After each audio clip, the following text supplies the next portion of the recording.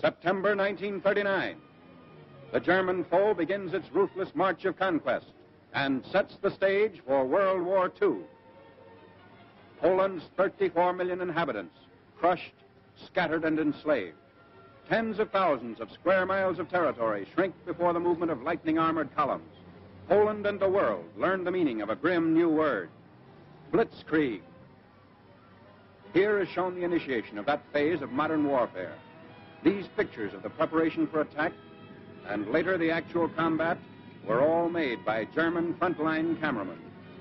Therefore, they stress Nazi superiority. Success is unimpeded as Hitler's divisions move against outnumbered Polish defenders. Later, on other world battlefronts, the Allies are to destroy the myth of the invincibility of the Nazi armies.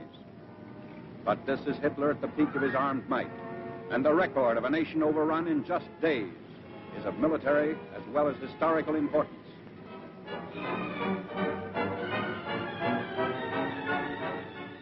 The spark is set off in the free city of Danzig. Nazi secret agents had long plotted the revolt against law and order. Germany called it liberation. The world knew that Danzig represented the ignition of the European powder keg, the excuse for Hitler's hordes to begin their destructive campaign of conquest.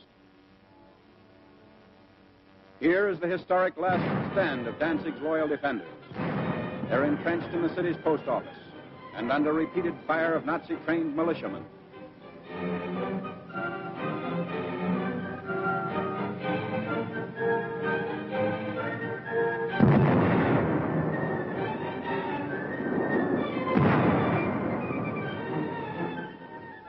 Taking cover behind an advancing tank, the attackers move in.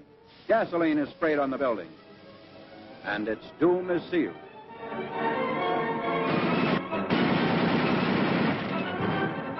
On September 1st, Danzig is incorporated into the Reich, and all Europe is aflame. World War II is a reality. Nazi regulars move up. The Germans brazenly call it counterattack with pursuit. The civilized world knows it as the unleashing of unheard-of military might. With little to stand in their way, the Nazi divisions roar across the Polish countryside and reveal for the first time the machines and weapons that are to terrorize a freedom-loving people. Military observers see the Nazi lightning warfare as setting the style for modern battle. Only a well-devised counter-blitz can stem the flanking and pincer movements of the wily Germans. The motorcycles bring up machine gunners for the opening of the attack.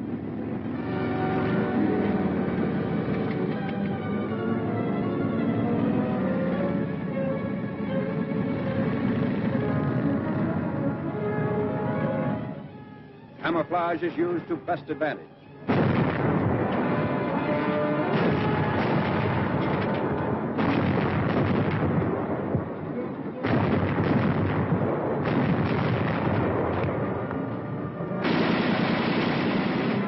Tanks speed the advance as a Polish town is about to fall.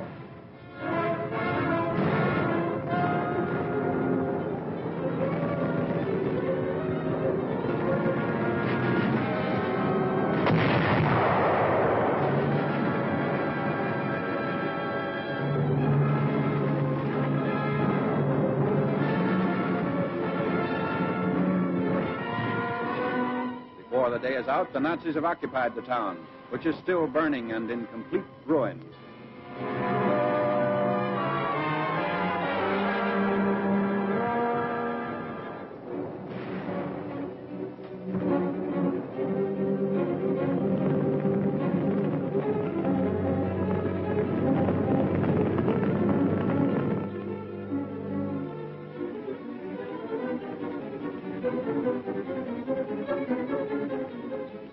Wrecked equipment testifies to the Polish rout.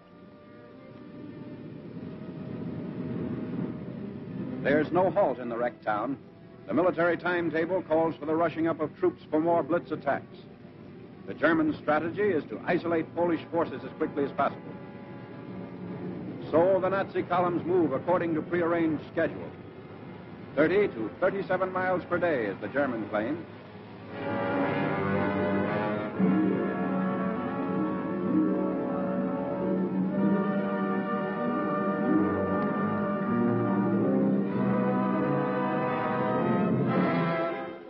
A strategic bridge across the Vistula River has been blown up by retreating Polish soldiers.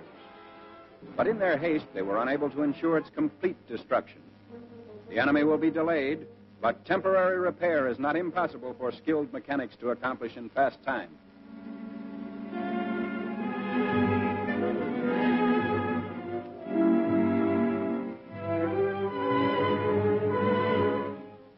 A German sapper detachment sent ahead of the fighting unit goes to work. These men are trained to construct emergency roads as well as bridges.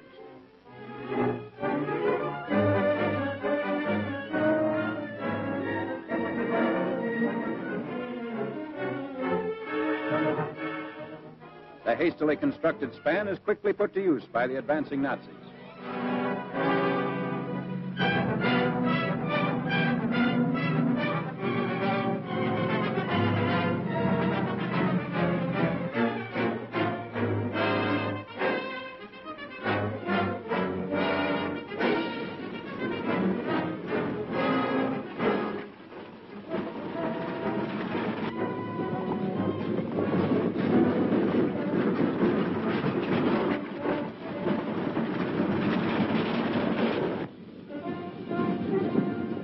Many units don't even wait for the repairs. When bridges are scarce, shallow waters are forded.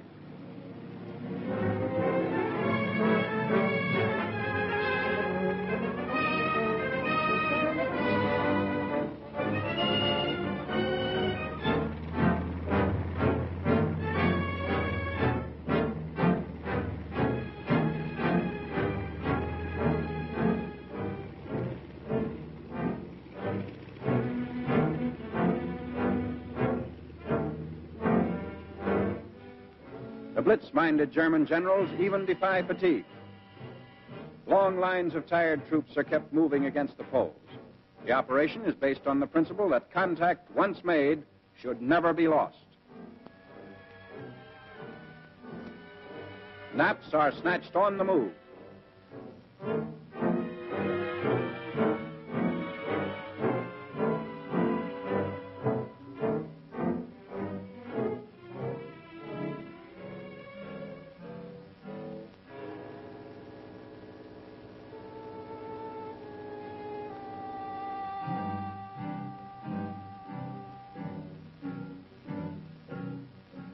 Complete halt comes only during the lull between battle movements.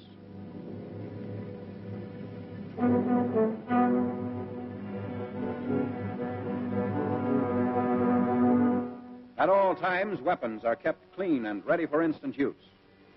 This enemy of ours has mastered every technique necessary to the maintenance of efficient fighting contingents.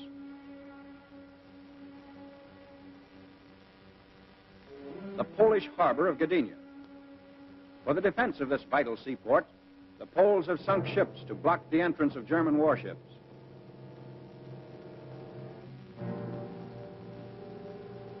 The Nazis direct their fire across the harbor. Military and naval forces are cooperating to bring about complete destruction of Polish defense installations.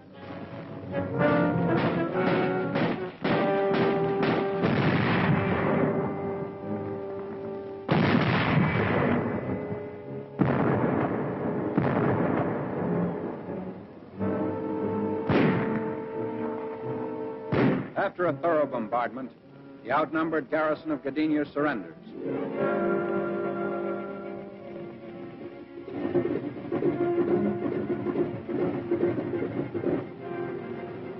The Nazi air arm plays a major role in the wanton destruction of Polish territory. The method is now a familiar one. First reconnaissance planes go aloft to secure valuable photographic data. The aerial pictures will show the movement and position of Polish troops, and also the undefended sectors that will supply easy targets for Nazi bombs.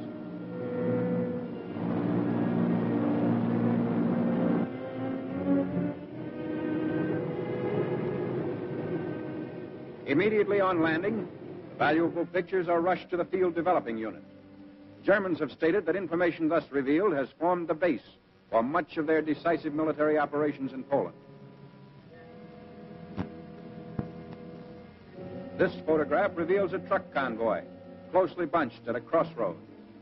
If proper distance and interval had been kept between vehicles, they would not be the target shown here.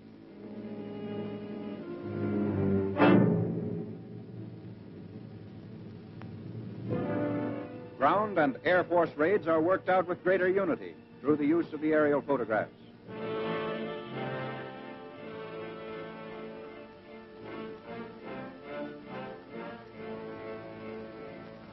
The preparation for attack by German fighter planes and bombers. Cases of bombs are continually unpacked, ready to supply the big ships as they land and take off again.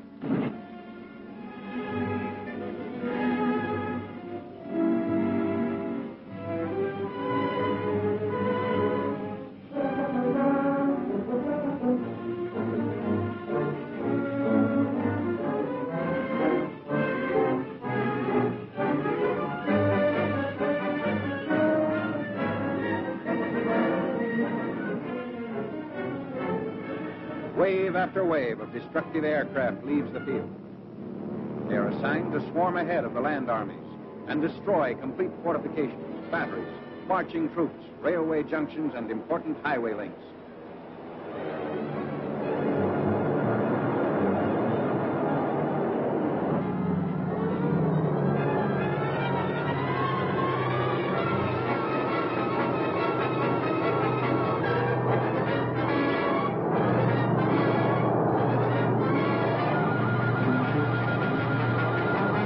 From the air, Germans are cutting off all avenues of escape for the Poles, who are now trapped in several pockets.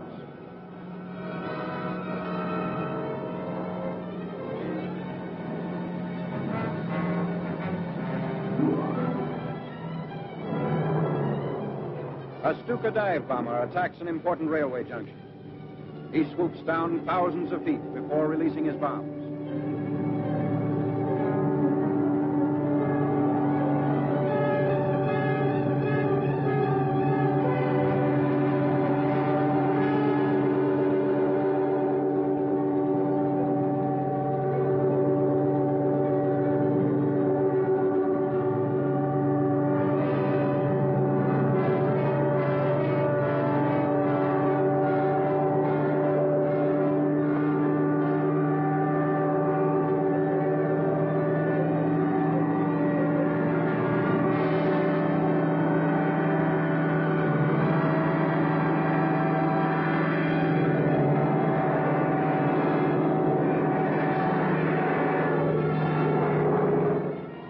His hair-raising speed is stopped as he straightens out, barely 600 feet above the target.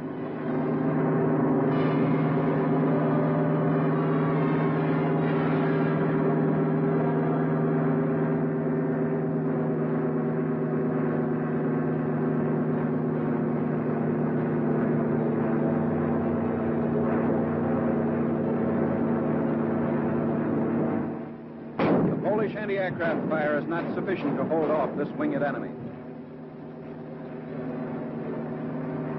An awful panorama of ruin spreads out below.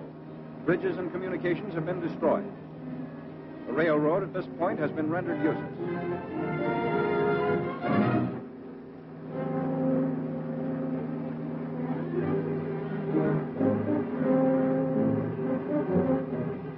Nazi bombs also knock out the heavy armored cars which the Polish army had hoped would see effective action against the enemy.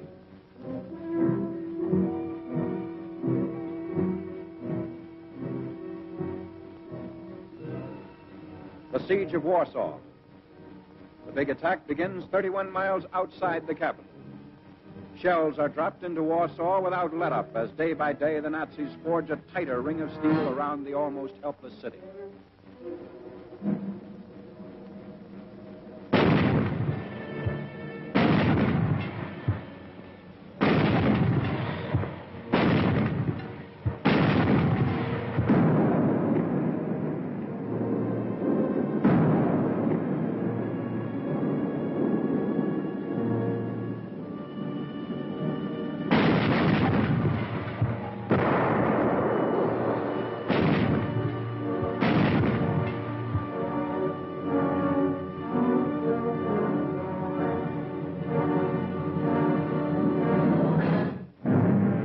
Hundreds of fires in the city send up huge clouds of smoke.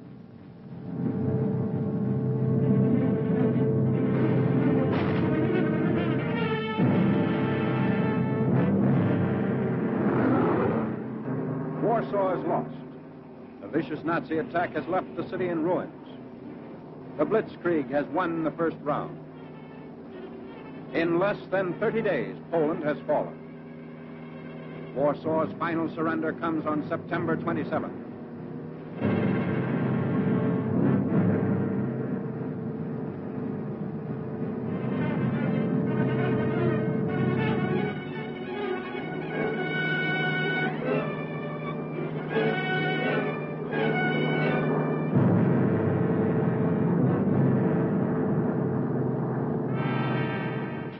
Even as the last shot is fired, the first of the conquerors are already within the city's boundaries. Here again, the wreckage testifies to the fury of the Nazi assault.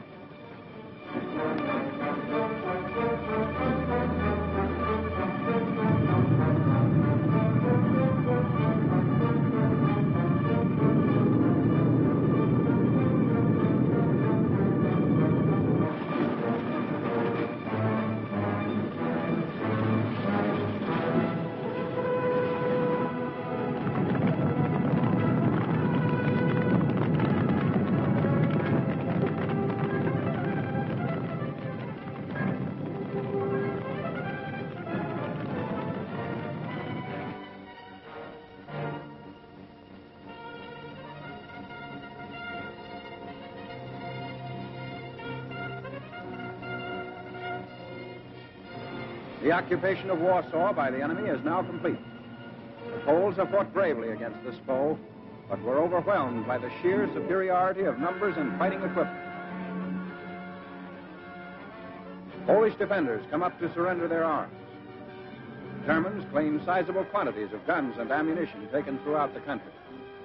There was no time for the Poles to destroy their weapons. So quickly did the Nazis move in and dominate each position.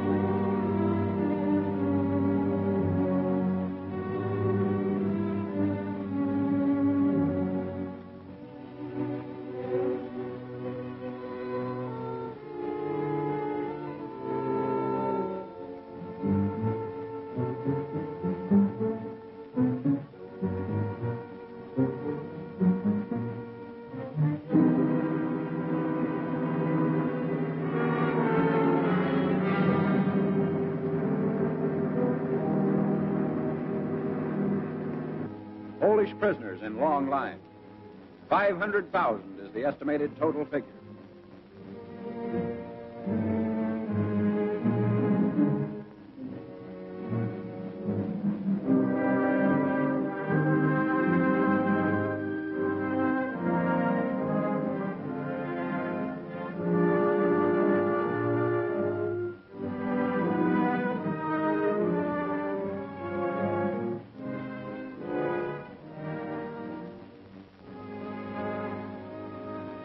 This was the challenge of conquest Hitler hurled at the universe.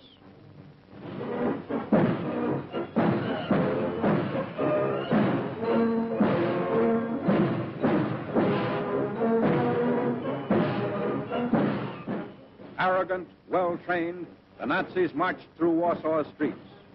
The world was permitted to view this display of military pomp and expected to bow before Germany's might. But the events of years following Poland's setback were to tell another story. The Allies are fighting to prove that these goose-stepping legions are not supermen, that the events of September 1939 shall never happen again.